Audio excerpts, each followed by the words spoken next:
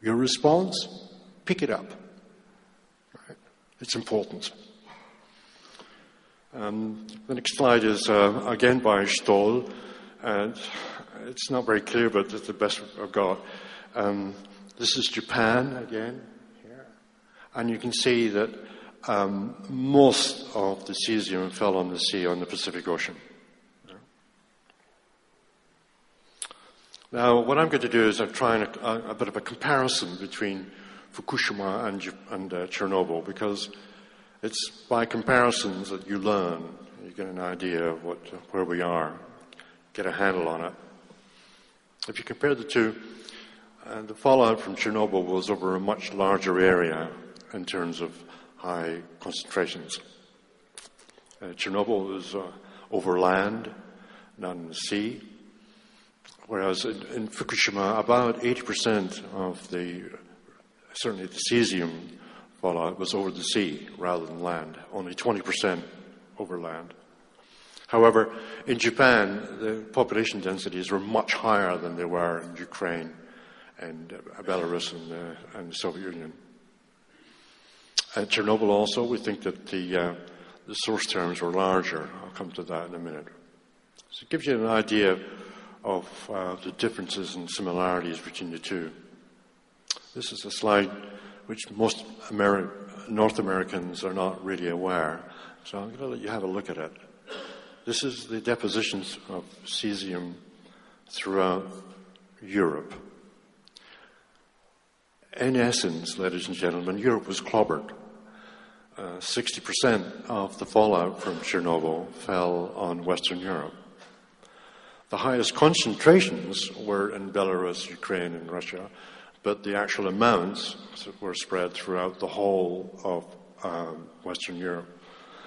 There's one slightly funny aspect in that, and that is if you look at France here, La Belle France, the French government announced that the Chernobyl fallout couldn't possibly land in France. It was the trouble. We can laugh at it now, but at the time they took it seriously. I kid you not. And when this data came out, they were the result was that a number of cabinet ministers had to resign. I kid you not.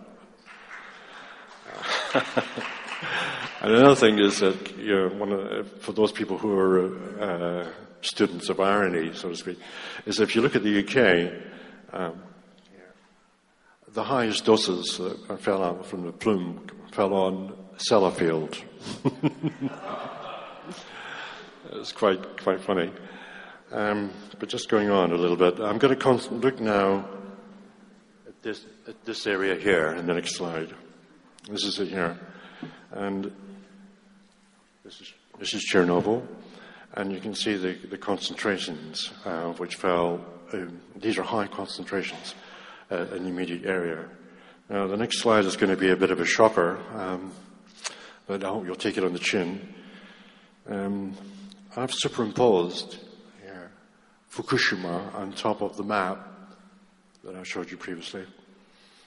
It's the same scale, and the colors are roughly, again, to the same scale. So it gives you an idea of the respective sizes of the fallouts. Now, you're not to take away from that Fukushima is not important. Of course it is. It's very serious indeed. It's just that Chernobyl was a catastrophe. And I use the word advisedly. Alexei used the word, and I totally agree. It was and is a catastrophe for the rest of Europe. And Japan's got its own one now. I'm not minimizing Japan at all. Fukushima at all. It's just that in the scale of things, Chernobyl was and is very bad. And I'm going to talk now a little bit about the source term. It's quite debatable. The most important nuclides are cesium from Fukushima. There's quite a bit of debate. Yesterday, Ken Bussler showed there was a number of estimates. The Japanese ones are all about 10 petabecquerels. instead of 36 from Fukushima. I hope you don't mind my using these words. Pettabecquerel is basically 15 zeros after one. A humongous amount of radioactivity. So that's it's a quadrillion disintegrations per second. That's pretty large. But anyway, if you look at the two cesium numbers here, they're 3.5 times what all the other official Japanese estimates were. But I don't believe the Japanese official estimates. I don't trust them 1 inch. So I tend to prefer the estimates by Stoll and his colleagues in Norway. Now, you may say, well, why do you believe, and that's from the Norwegian Radiation Protection Agency, why do you believe them? Well, Norway doesn't have any nuclear power stations. Okay, very important. And also, if you look at the Stoll didn't measure iodine, unfortunately. Here. And so I had to go for another data source, and I used the Austrian Environment Protection Agency data. Why did I use Austria? There's no nuclear power station in Austria. One of the things I've learned, I've been in this area for a long time, and one of the things I've found out, any country that's got nuclear power in it, the information data sources are contaminated.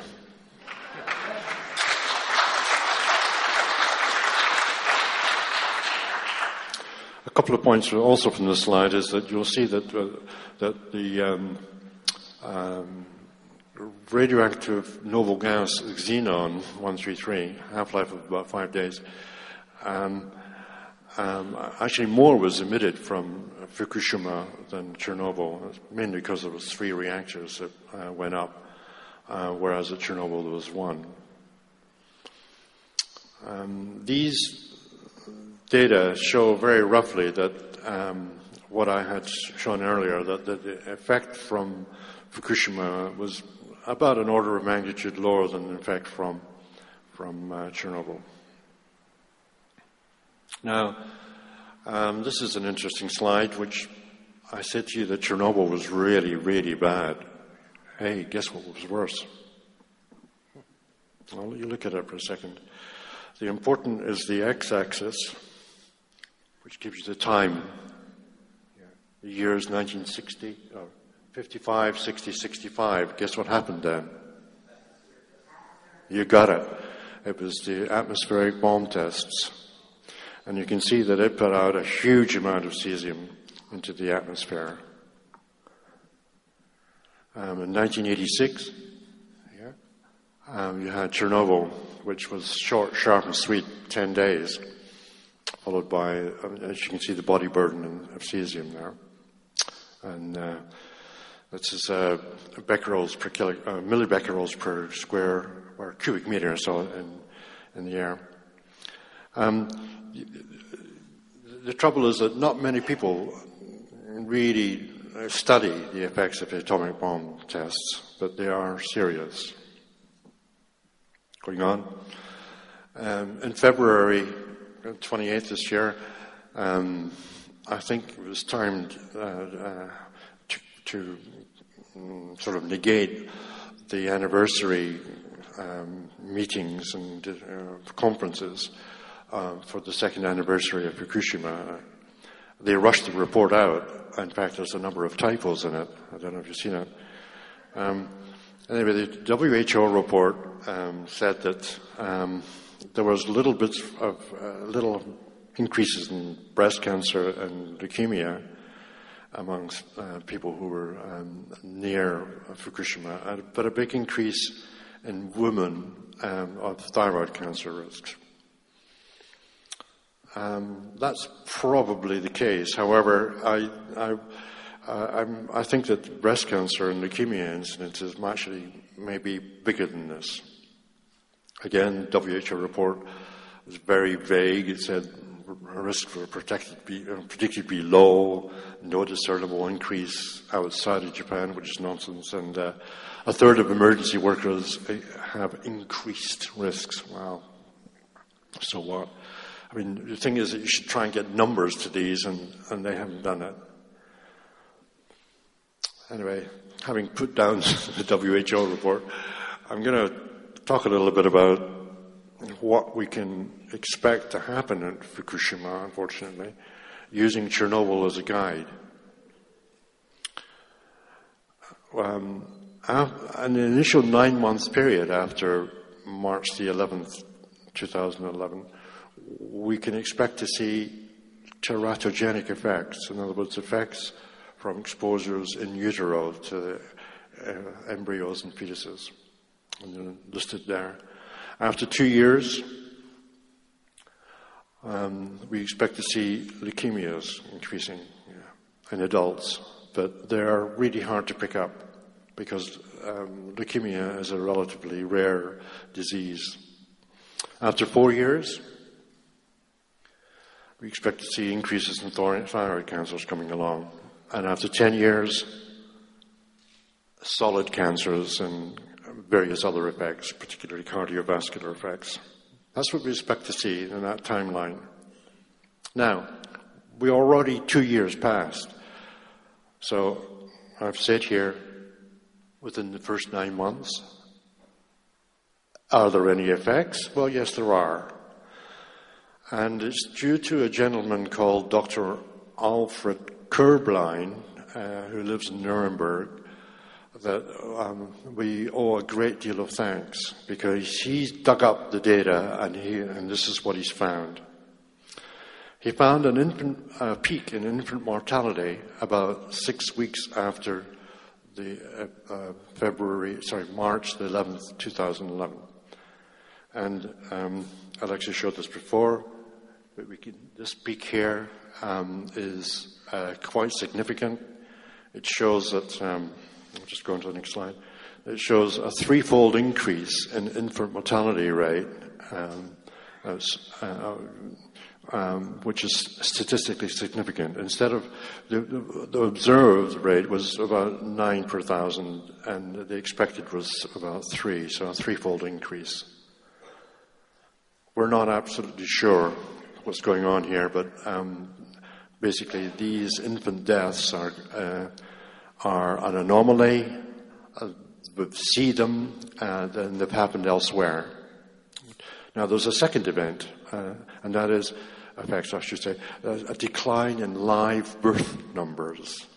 And this happens 9 months after March the 11th. This is observable not only in Fukushima Prefecture, but also in the whole of Japan. In Fukushima, there was a reduction in the live birth numbers of 15%. And in all of Japan, about 5%. These are statistically significant. These are big enough numbers for us to know there's something going on here. Now, the next slide I'm going to be showing you is the standardized residuals. We've looked at the data and turned it so that on its side so you can actually see it, of monthly data for Fukushima Prefecture. And you can see the number of live births 9 months later falls off a cliff.